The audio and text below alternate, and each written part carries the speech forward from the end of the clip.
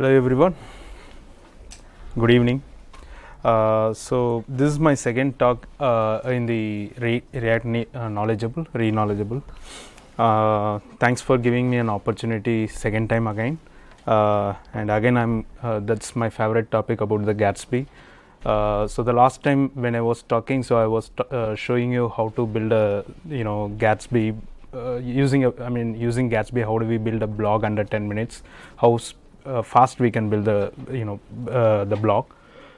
So today I'm going to show you the new feature, the cool feature which Gatsby has introduced very recently. That's a Gatsby theme. So what is Gatsby theme? It's basically the the functionalities which we can reuse across multiple sites can be built as a themes. That's basically like I can actually publish those themes as well as publish and distribute across various sites. And and also Gatsby earlier it had a kind of a starter packages, like say for example you can use some starter themes, basically kind of a theme which can fork the starter package and then you can build your own site. But the pitfall of that particular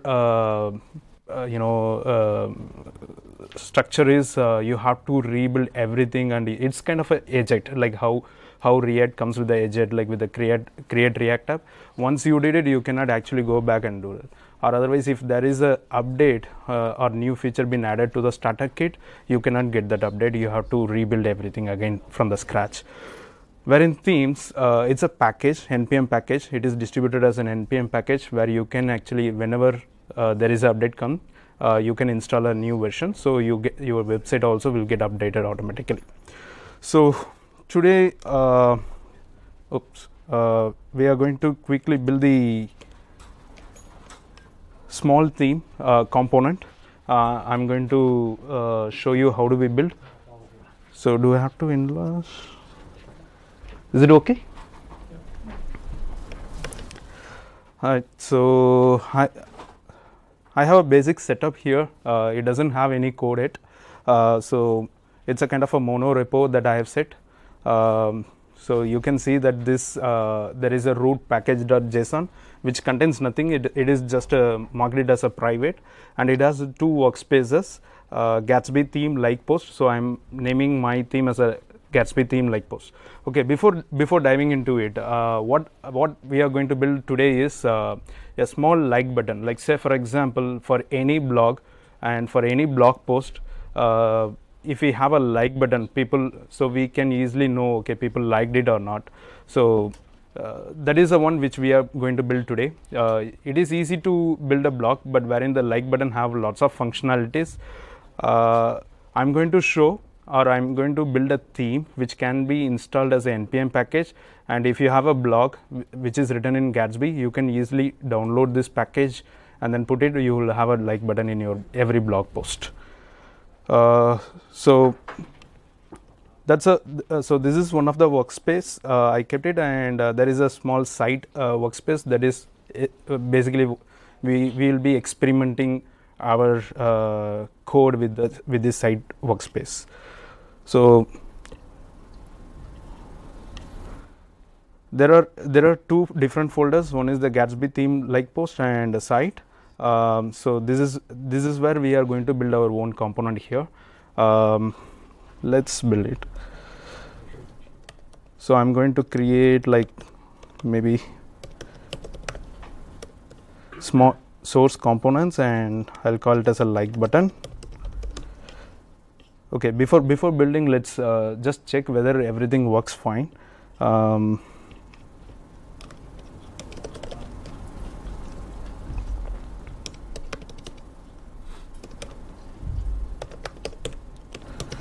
Yeah.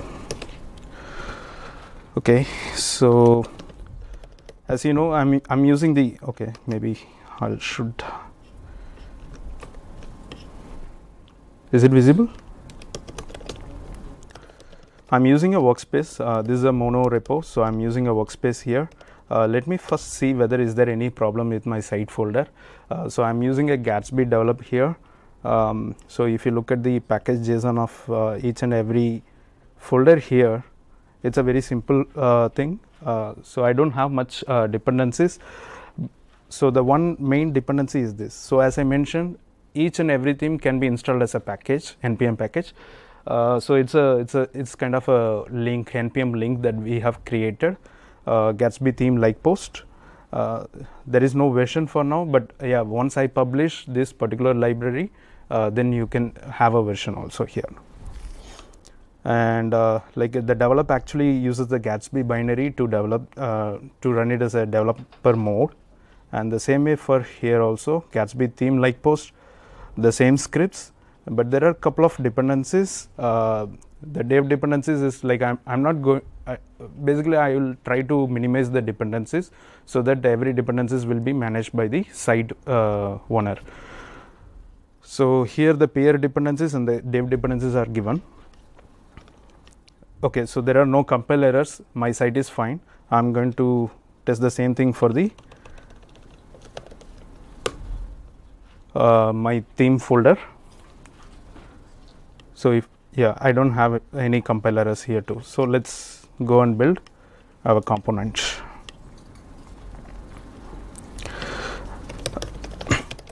As usual, we need a React package.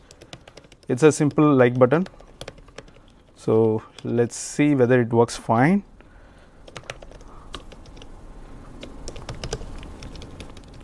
All right. So this is a simple like button. So I'm putting a button here. Let me export it to default. Okay.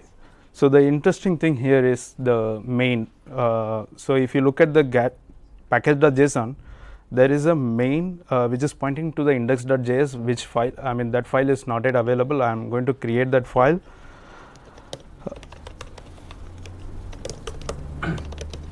Okay, so here I am going to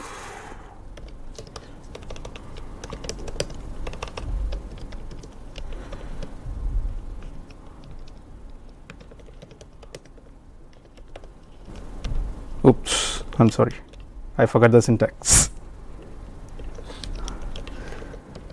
Yeah. So what I'm doing is I'm exporting the like button as a default component, so that people easily can use a named export, named import while importing this package.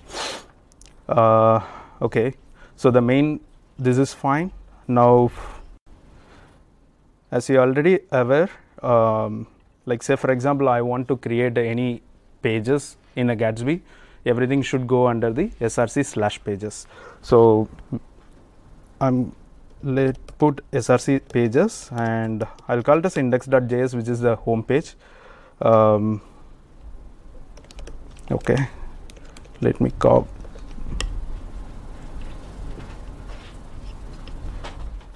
copy this and put it here and make it as a home. I'll put it as a hello everyone. Okay, so now I have a default page. So let's see whether it is working fine. Let me launch my site, which is basically it has only one page, which shows hello everyone, the h1 header tag. Now I'm going to add the component which we created, the like button. So to do that, let me do this. So this is the import statement from our own build theme, and it has a like button. So I'm importing the like button here, and that's it. So you can see the like button. Is it visible? Yeah, you can see the like button. So the like button is built as a theme basically. So that's the power of theme. So you can build any component and can distribute that particular component as a package, and then people can customize. So I can customize from this particular site itself. Okay, so now when I click, what I wanted, just to keep it simple, like I want to have some identifier and then store this information in the local storage, so that every time I visit, if it is already liked, this button has to be disabled. So that's the goal. Let's quickly go here.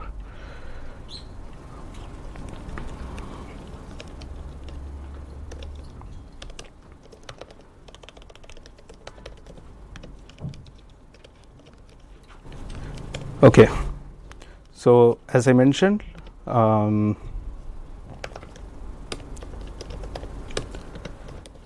so on a click, I need some details to be stored about the post. Maybe like I want to capture the post ID.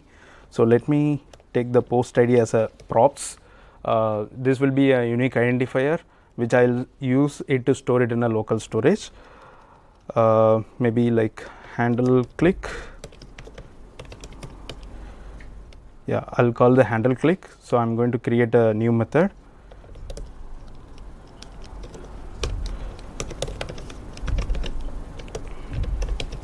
Oops. So I don't want any default event handlers. Okay, so I have a post ID. It's a simple.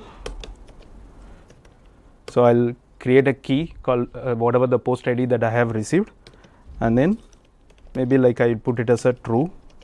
Okay, as you are aware, like the local storage which always stores any value as a string, so which you can see the type of the value has to be string. Even if you pass a boolean, it will automatically consider it as a string. So better not to deal with any types here. I'll store it as a string. Okay, so okay, now actually once the user clicks the like button, I want to be disabled. For that, let me have a local state. I'll capture the the state of the button here. Click. So an handler for the click, and I will use the local state here. So by default I will keep it as a false, and the moment it is stored, I'll make it as a true, and here disable. So I'll point it to the clicked state, so that if it is already clicked, it will show. Okay, so yeah. Alright, so let's see what I have in my local storage already. Okay, I don't have anything. So but as I mentioned, there is a post ID, which the post ID I have to pass. Let me go back to my page. I will pass it as a maybe like index post.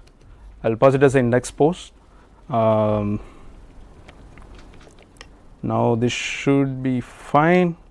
So you can see that index post is stored in a local storage, and yeah, the button is disabled.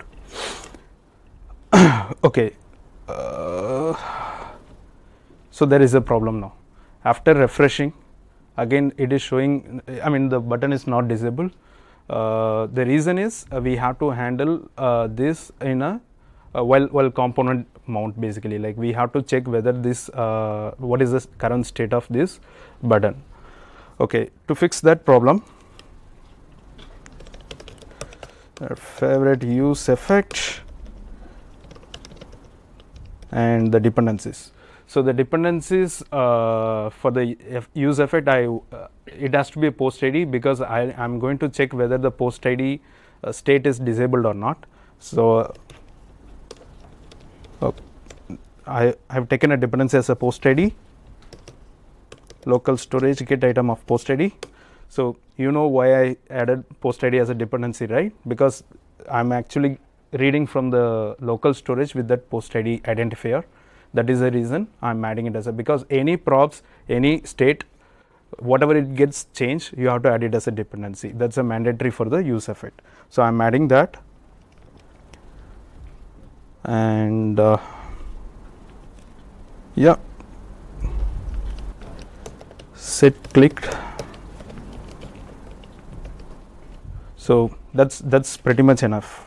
So you can see that this button is now disabled. Every time you refresh, it will be disabled only. To make sure that it is working fine, let's create another page. Maybe I'll call it as a about.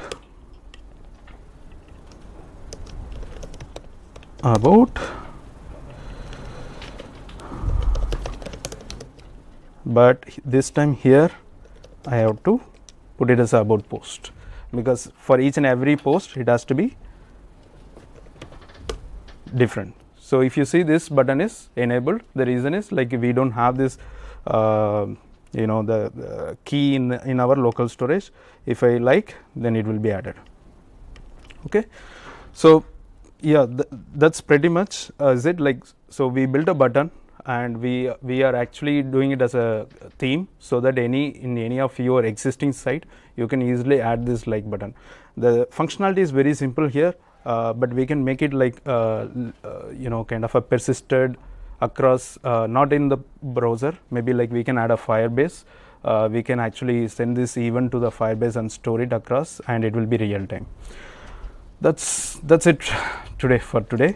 And yeah, so so I'm Vimalraj Selvam, and I will be able, you can actually reach out to me through my Twitter or my blog. Thank you. Thank you.